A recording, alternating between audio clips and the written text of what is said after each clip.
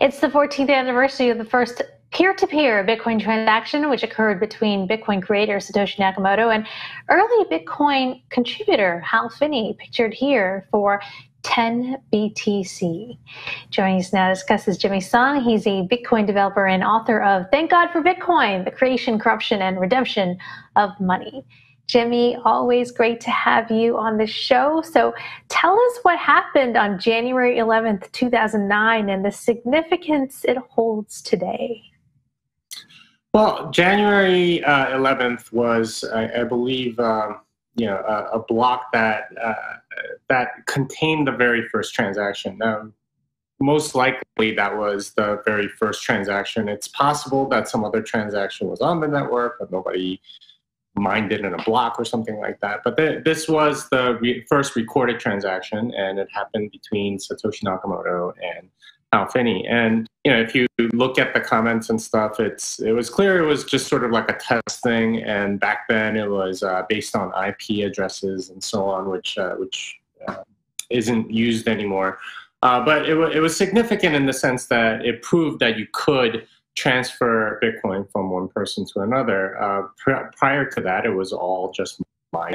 The only way you could get Bitcoin was by mining it. Of course, there weren't that many people on the network, so you had a very good chance if you were running it on your laptop.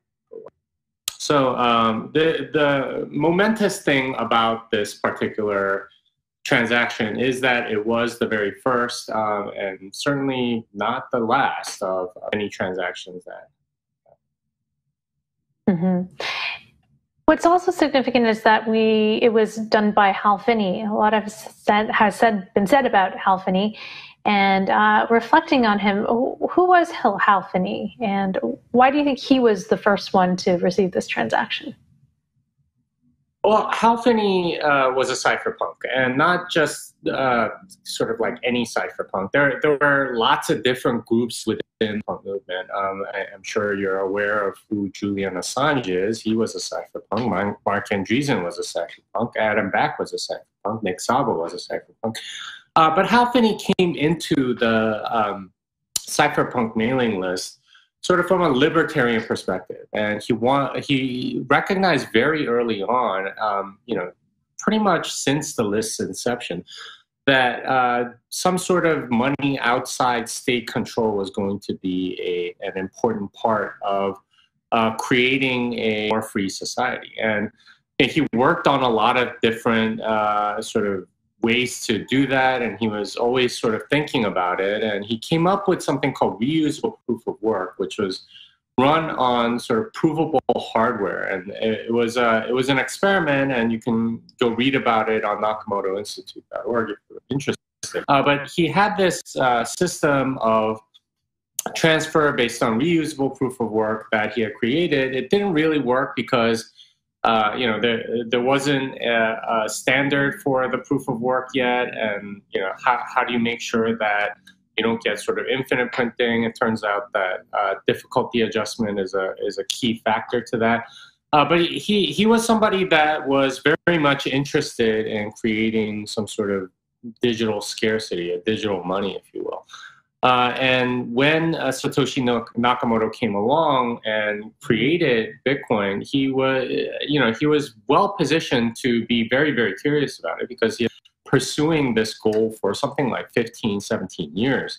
And when he saw it and he got into it, I think Satoshi saw someone that was credible within the cypherpunk community to sort of show that this could actually work, and that you can transfer Bitcoins from one person to another. And that's probably the significance. There were lots of other people on the well, not lots, but a few other people on the network that weren't as well known as Hal, and they didn't get the first transaction despite that being on there.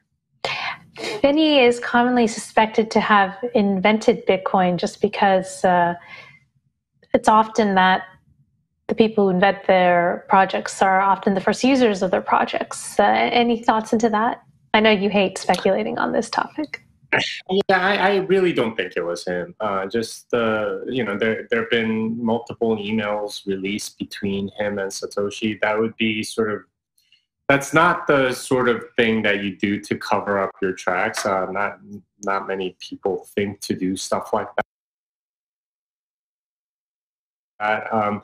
The way he was, like just the way he presents himself and stuff.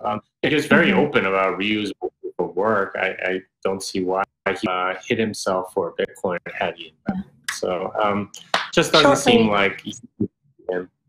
Yeah, shortly after receiving that coin, he was diagnosed with ALS and unfortunately died from that illness. He did predict that Bitcoin would be worth $10 million a coin one day. It's still chugging along.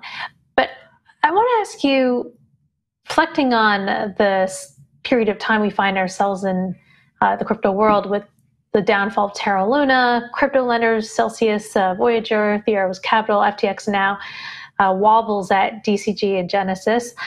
What is Bitcoin's message in all of this? Well, I think all of those things are sort of corruptions of the pure thing that is Bitcoin. And I've said this to you before on the show. The conflation between these two worlds of altcoin and Bitcoin, that's Hal's probably rolling in his grave because of all of that. The reason why Terra Luna and Celsius and other things are in trouble or have gone bankrupt is because they're not using sound money. They're using some old corrupt financial practices of Wall Street rather than using honest money, which Bitcoin is. And until we have a clear separation between these two things, we're not going to necessarily improve on any of this stuff. People need to understand that Bitcoin is sound money. And all of this other stuff is just fiat games. It's fiat 2.0. All coins are fiat 2.0. And until that's really understood by people and really sort of captured and embraced, we're going to have more of these tragedies, more of these people losing money, more of these people losing their shirt. I mean, this clearly isn't the first time. We had stuff like BitConnect and Pirate 40 before that.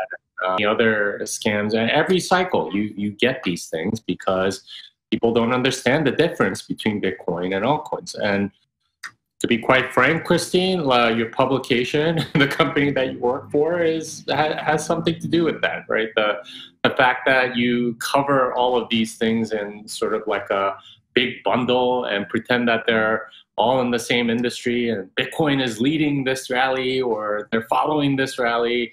Like they have nothing to do with each other as far as I'm concerned. And from a freedom perspective, from a moral perspective. They're definitely different communities, different networks and everything. But yes, we do cover the gamut of the crypto industry, blockchain, Web3, et cetera.